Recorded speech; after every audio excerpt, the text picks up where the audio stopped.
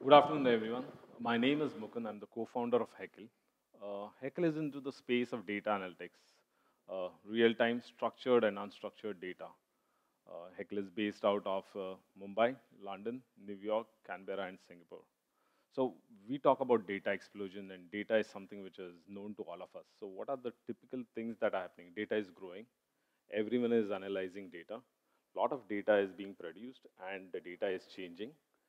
And there's a lot of structured and unstructured data. So what do we do with it? Typically, if you look at it, now we have introduced the new level, which is called as a Bronto byte level from the Yotta byte level, because data is growing and there's no definition to how much data will really come. Let me give you an example. Uh, Typically, IoT is at 1% of data creation today, which means that there's 99% more of IoT data which will come. So if you have to assimilate this data, which is across sectors and across dimensions, and put it onto a single platform, how would you essentially measure it? Now, you as business leaders, and you as users of data, how would you like to really measure different dimensions of that? So what are the business metrics that you like to calculate? How do you do that? So Heckyl essentially has grown from news analytics to price analytics to fundamental analytics, and now it has put up all these things along with open data sets. Open data sets are primarily data sets which have been kept into lockers either by governments, corporates, or individuals even, which are unlocking now the power of data, which we are consuming through open data APIs.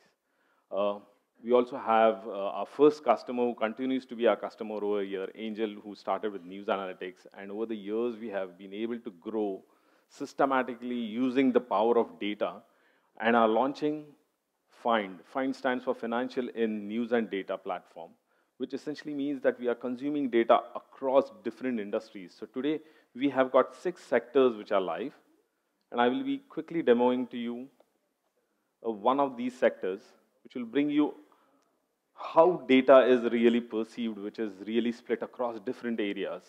So today, if you look at what are the top 10 therapies that are there, and how is the growth, so oncology is there, which is the biggest, and this is for global. Right? How big is the healthcare market? $8,200 billion market is there, and out of which pharma, if you look, is only $1,113 billion market. How is the generic versus the patented market growing? What are the litigation upgrades? What are the upcoming events which are there? You can look into diseases, and certain facts which are there are really different than the one which are perceived by us in terms of how the market is really. Like top companies by drug sale. You can just click on this Pfizer. Like China has the highest prevalence of Alzheimer. You can just click on Pfizer and get into the company level now.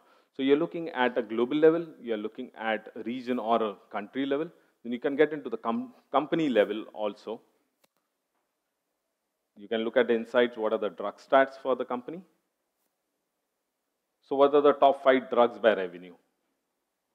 What is the last drug that was launched and how much revenue it is making now? What is the revenue by geography? What are the last stage pipeline? Now we all know the importance of all these data points because they are not available on any other platform. We go across thousands of sources.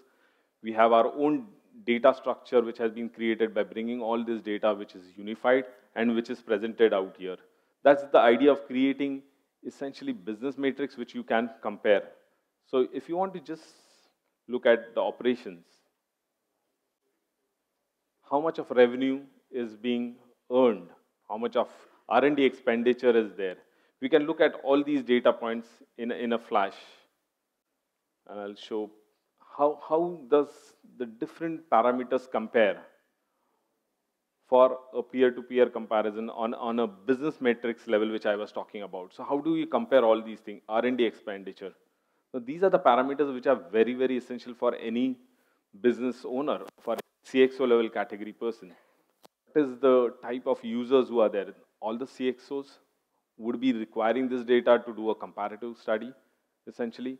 Fund managers, hedge funds, pension funds, financial institutes, banks, they all need to understand where they stand in the peer-to-peer space.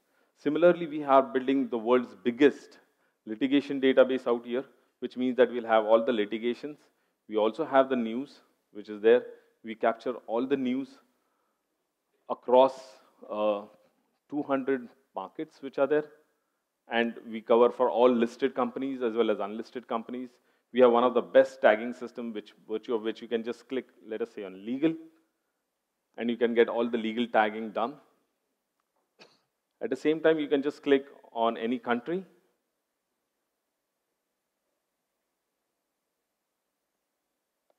and you can get the country stats for that. You can look at the central bank. You can look at the key indicators which are there for that particular country.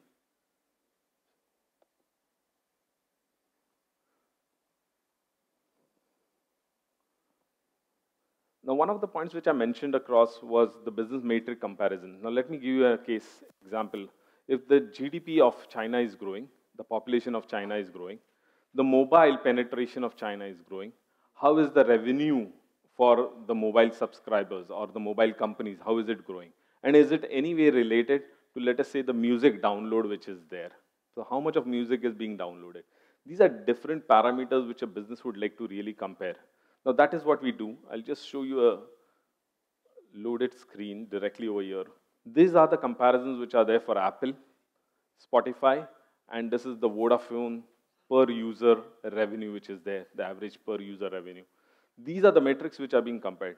Now, if you really want to compare any of the metrics, business metrics, this is the compare screen which you'll use just to find out the correlation between known and unknown data sets. I'm Mukund, co-founder of Heckyl. Thank you very much for your time.